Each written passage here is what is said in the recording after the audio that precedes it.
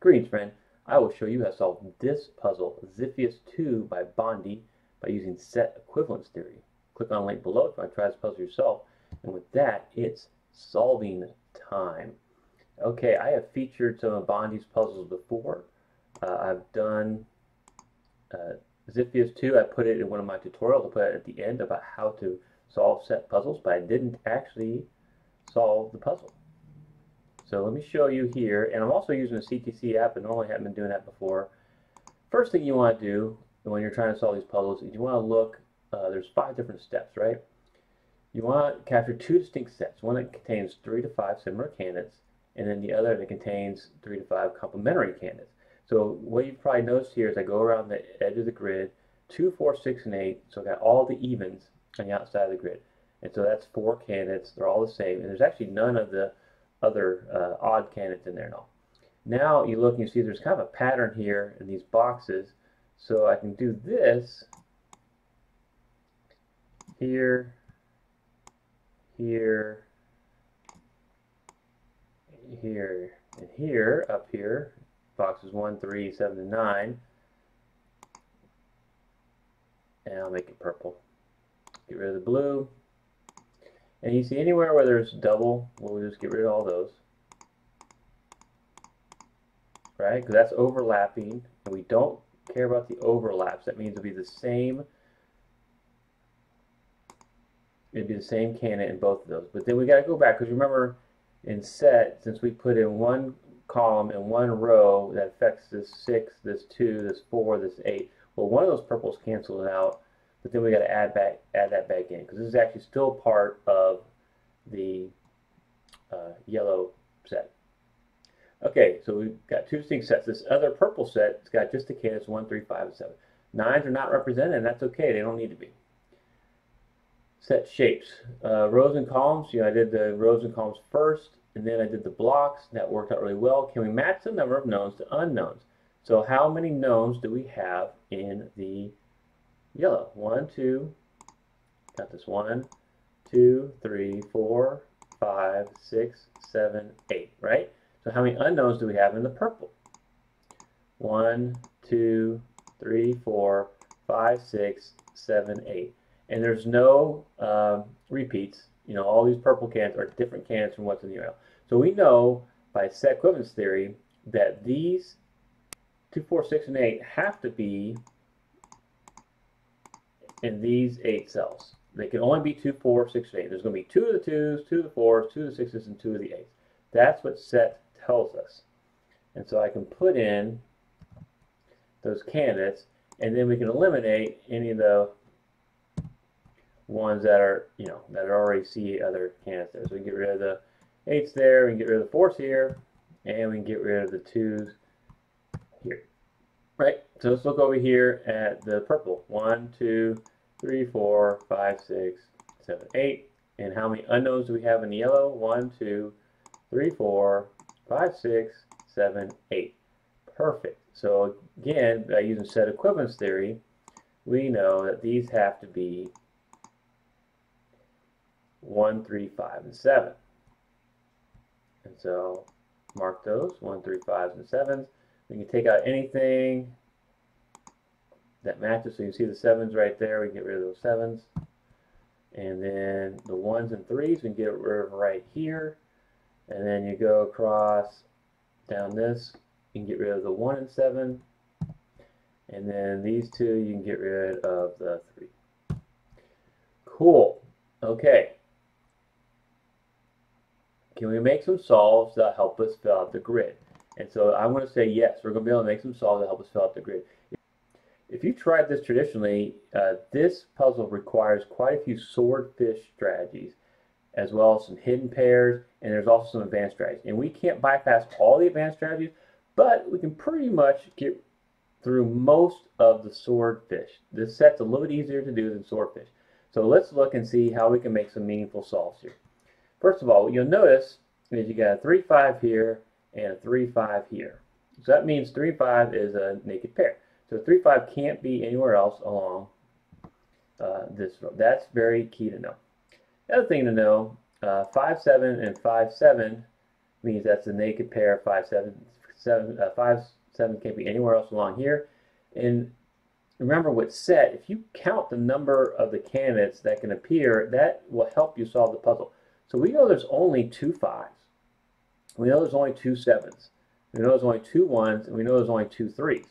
This is key here. So we know that the 7s has to be either there, or here, and here.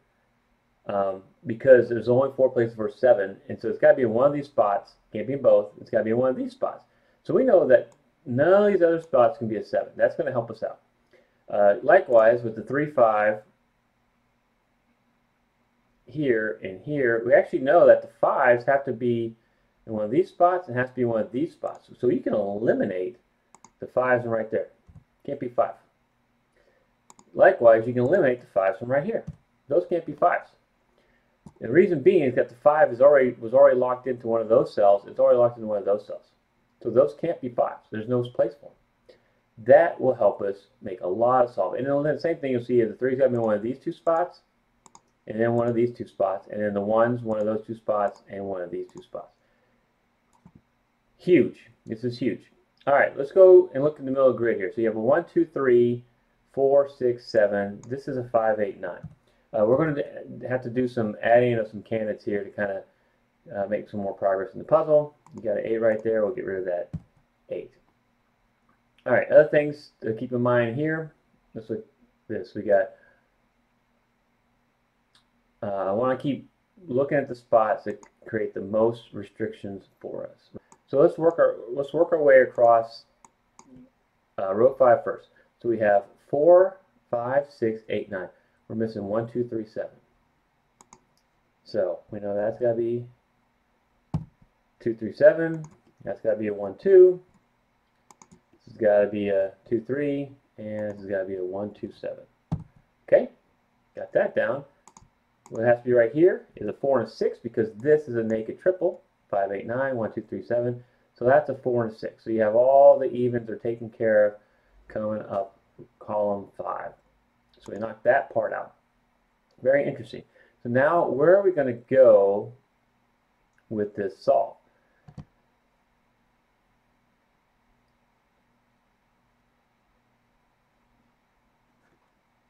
And the answer is to look right along. We're going to kind of look on the edges here because it's not as straightforward of a solve. I don't have all the candidates showing. When I'm doing the elimination of candidates, it makes for a little bit of a little bit more of a straightforward type solve. We got the 7s there. Where would we put the 5s? 5 and 5. Those would be 5s right there. And then you got the 5 and 5. These would be 5s right here. And then 7, 7. You got 3 spots for 7. We can't do anything with that. The 3s, 1, 3 here, 3 here. So the 3 is either going to be right there. It's going to be right there. Can't be in this spot because it's got to be either here or here. Okay. So those are the only 2 spots for a 3 in this area. I just kind of keep track of that. All right, moving on. Let's look at what else we can do here. So, talked about the 8s, talked about 6s, talked about the 2s, and we talked about the 4s right there. All right, what's the next thing we want to look at? Okay. So since we made some key marks, remember there's an XY wing in here. So let's look at this.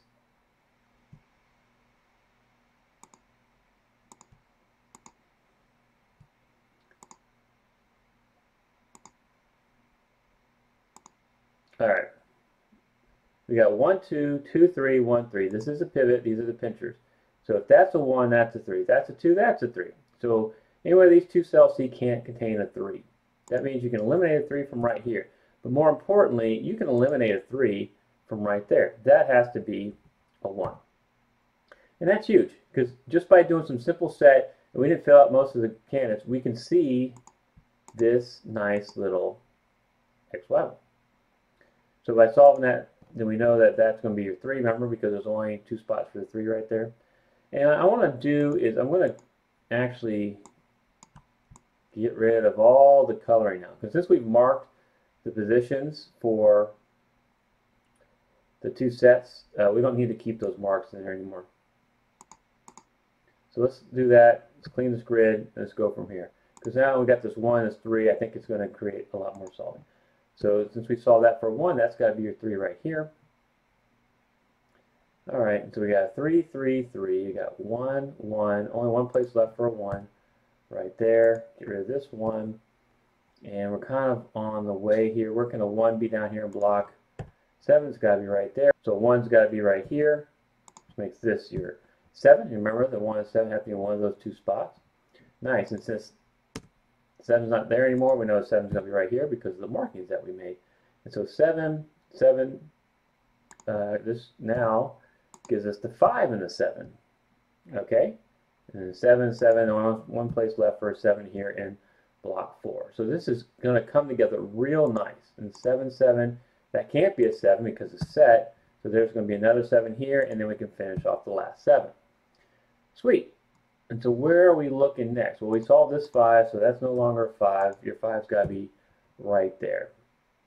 And then 5, 5, 5, 5. We got the 5's in the middle, so we know this has to be a 5 now. And then solve that for 5 because this 5 is taken. And then we can solve this for 5. And remember, that was a naked pair along with this 3, so we can solve that 3. Anywhere else with the 5's? Let's look. This is no longer a 5. 2 spots for 5 there. 2 spots for 5 there. Can't solve that just yet for the 5. But we made some progress here because now we have our 3. And that's going to help us out because you got this 3 and this 3. So only one spot left for a 3 right there. 3, 3, and a 3. 3 and a 3. Only one spot left for a 3 right here. You see how well that set works for us. And 3 and a 3. We can solve that for a 3. And we got all the 3's done. And so now what restrictions have we made? Okay, 3, we've got 7, 8, 4, 6, so 5, 9. So you're looking at 1, 5, 9. So you got a 1, a 5 right here. So this is going to be your 9. And so that's going to be a 5. And now we can get rid of that 5. And remember, there's only one place left for a 5. Since we solved this 5, 5 has to be right there. And you see now, with just one XY wing and set equivalence theory, made a tremendous amount of progress. And it's very fun, very challenging puzzle. Okay, only one spot left in column 5 there is a 1. And 1, 1 with this 1 means this has to be a 1, so we can solve that. Any other place for a 1? No, I think we got all the 1s. So let's move on to like the next candidate. What are we looking at here? It looks like 2, 2 and a 9. But let's take care of this first. Since that's a 7, that's got to be a 2 right there. And so now 2, 2. All right. Well, that can't be a 2 anymore. And I want to look what's across here. It looks like 6 and a 9. I'll make those marks, and we'll solve them really soon. 2, 6, 8, 9. So there's a 6 and 8. So this is going to be a 2, 9. And this would be a 2, 9. And I'll solve these really fast here in just a second. What's across the way here? 4, 9.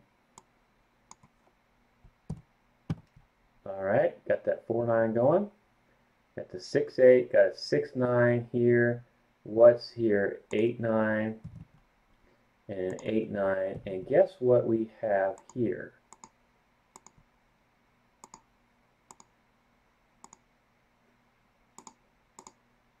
This is another XY wing, right? It's a 6, 8, and 9. 6, 8, and 9. So if that's an 8, that'd be a 6. That's a 9, that'd be a 6. So in both places, the C cannot contain a 6. So this cannot be a 6. All right? So let's get rid of all the colors. And we can solve this for a 9.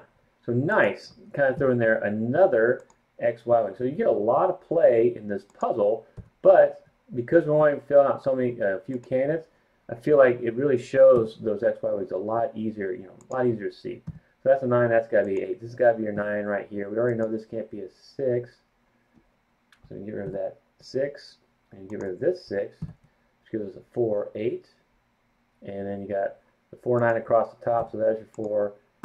Here's your 9, 9 and 9. So 2 spots for 9. Can't solve just yet. We can get rid of these 8s though. And you're looking at 2, 4, 4, 8, 6, 8. Get rid of this 2. And what do we have coming up here? Because that 4, that means this has to be a 6. That's got to be a 2. And now we got our 4 and I got our 2. It's not working out. Remember the 2, 4, 2, 6. And then we got 4, 8, and 8, 6. And because of set, we already know that we can solve these. So if you're not that familiar with set, you need to go back and watch my very first tutorial. I'll put a link to that right here.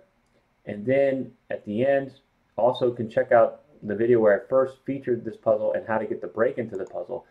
Since that time, I wanted to kind of go back to it and solve the rest of the puzzle and kind of show you how set really works. It wasn't a slam dunk. Putting in set equivalence here, it didn't solve the puzzle right away, but it got you past all the swordfish part so you could quickly knock out the rest of it with just a couple X, Y wings.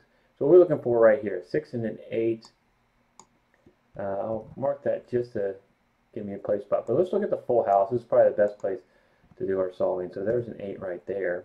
And so now 8's right here, kind of a pointing pair. That means this has to be an 8. And then this would be your 6. That will help us because now we got the 4 and the 6 right there. And now we got the 4 and the 4. We know this has to be a 4. Still missing a 9. Cut across here, do a little cross hatching. Get that 9. Come back up to the full house. That's got to be your 2. Easy. And then you come down, and when I'm looking across here, looking for a 4, 9, I got a 4 in column 4 already. So there's your 9, there's your 4. And now we got this 9. We can solve this 8. Solve that for a 9. And then with the 8, now we got the 6 and we got the 8 here. Cool. So only 2 spots left. We're missing a 2, but I see a 2 right there in column 6. So that's got to be your 2. And the last but not least is a 6. If you want to see some more cool solving like this, check out this other tutorial from my channel on set. I think you'll love it. Plus, I'll throw in an additional Bondi puzzle for you. Don't forget to buy me a coffee link. I really appreciate your support. Thank you so much for watching.